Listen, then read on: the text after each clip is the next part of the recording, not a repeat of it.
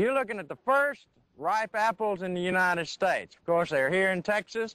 This is an early ripening variety called Dorset Golden, and it's kind of a yellowish apple. And then we've got some annas that will be ready to harvest here, and they're ready to harvest here now, as a matter of fact.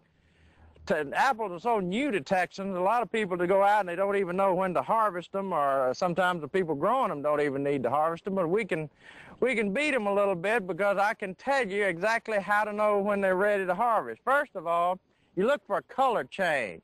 In other words, this is normally a yellow apple. This is normally a yellow apple. So when it changes from a green, from a real greenish, such as this one is, to a yellowish, then that's an indication that it's getting ready. If it's a red apple normally, we don't have a lot of color develop in Texas on red apples. So what you see on them is just kind of a red blush developing before they're ready.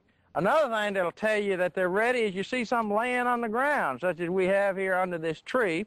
Of course, if you want to cut a few, if you see one that's yellow and you say, well, that's getting close to the kind I want, and you take it and you cut it, the seed should be also black in there.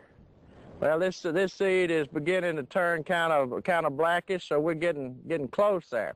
And then, of course, probably the ultimate test on it is taking a bite of it.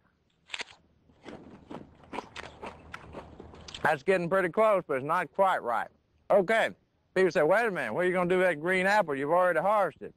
The best apple pies in the world are made with green apples. We're out here at Castroville with these. These are locally grown out of Castroville, out at the Burgess farm. And as you can see, we've got a good crop of apples this year, so you might want to try to pick your own operation and get you some fresh apples now that you know how to tell when they're ripe. This is your local apple taster, Jerry Parsons, with the Texas Agriculture Extension Service.